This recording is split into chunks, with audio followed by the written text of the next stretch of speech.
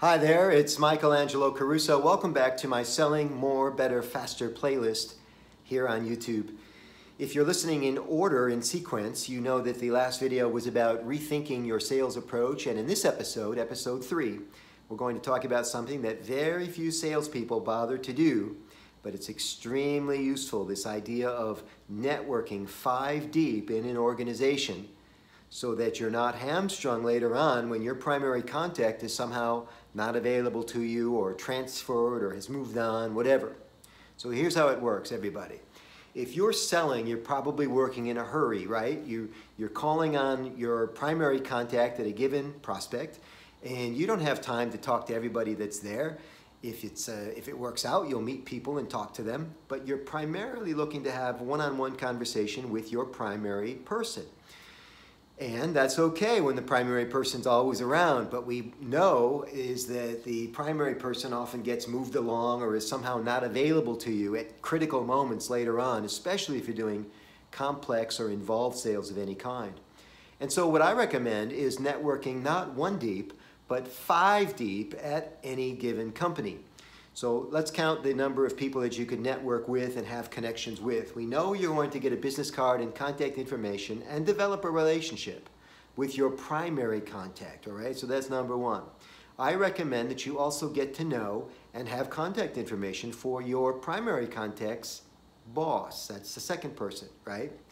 And I recommend if you can find out something about that person's boss, there's 3 people. So now you're networking 3 deep into the organization.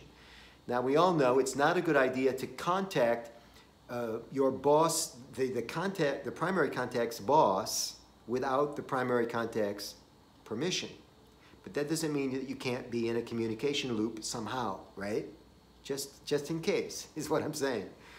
Here's a 4th person that you might want to get in contact with. How about the purchasing agent, the person that's eventually going to cut you a PO? Wouldn't you like to develop a relationship with him or her sooner rather than later?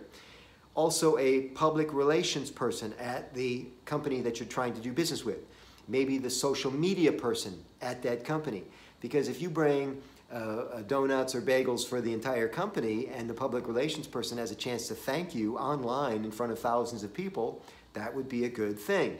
So when you network 5 deep in an organization, you protect yourself from things like the primary contact getting fired, the primary contact quitting or leaving the company for any reason, the primary contact getting reassigned or promoted, right? And now you have to develop a completely new relationship with a second primary contact. So this idea of networking 5 deep is fantastic, and you can take advantage of it in a number of ways later on through emails that are sent to a small group of people, group texts under special conditions only, and of course tagging people on social. I hope this is useful to you.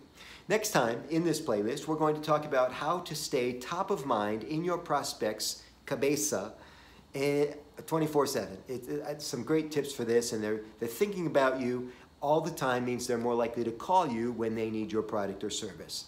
If you like what you're hearing, don't forget to subscribe to the channel and click that bell so you're notified, that YouTube bell. Click the bell so that you're notified of all new videos. Also, plenty of sales advice and sales tips at michaelangelocaruso.com on my blog. Thanks very much, everybody. Happy selling. We'll see you soon.